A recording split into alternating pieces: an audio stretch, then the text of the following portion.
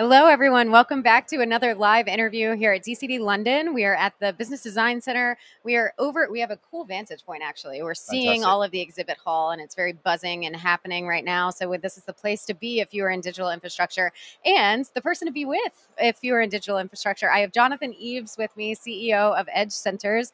So, of course, I'm Candace Hypos with JSA, and we are covering all the movers and shakers and the latest trends and innovations in the digital infrastructure industry here on our live stream from DCD London. So thank you, first of all, for joining me today. And we're just going to dive right in. So for Edge Centers, as implies in the name, you are very focused on the edge computing, distributed compute. So how do you kind of see the relationship between edge and AI evolving now that AI is evolving so rapidly? So I think everybody will have to evolve and adopt AI at some point. Obviously, the larger gigawatt scale facilities are doing what we call AGI, which is artificial general intelligence, the larger part of the compute, whereas AI can just be a simplistic task that it's used locally. So all facilities will adopt AI at some point, and obviously only the larger facilities will adopt the gigawatt scale.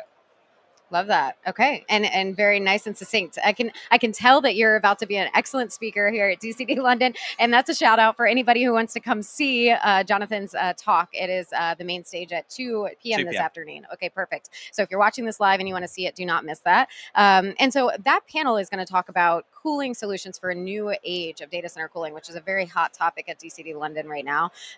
So can you talk a little bit about generally for the edge kind of community, so off-grid and modular data center, how this model is uniquely positioned to address these wild new cooling demands that we all have? So I think the edge, like everybody else, is playing catch up. We've never seen growth or expansion at this level, and I've been doing this for 25 years. So this sudden push for huge amounts of power, huge amounts of cooling still has its limitations, which are driven by the vendor technology more so than the actual AI application. We are all having to modify our facilities to cool.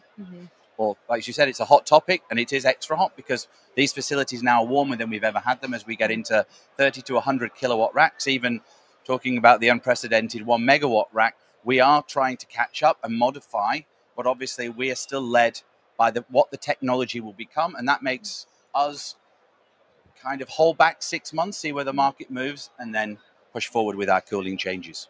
Amazing. And then lastly, so Edge Centers has some exciting news. You're expanding across multiple regions. So can you talk a little bit about the primary drivers for this really fast growth? So the Edge is realistically being closer to the end user.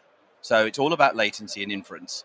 So the more facilities you have in a larger spread out area, rather than always being in what we would call the NFL cities, allows us to give the content or the actual storage compute directly to the customer, closer to the user.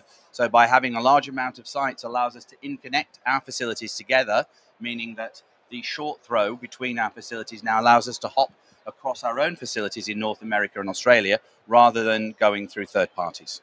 Amazing. Love that. Well, thank you so much for joining us. Thank you so much. And just one more shout out for your 2 p.m.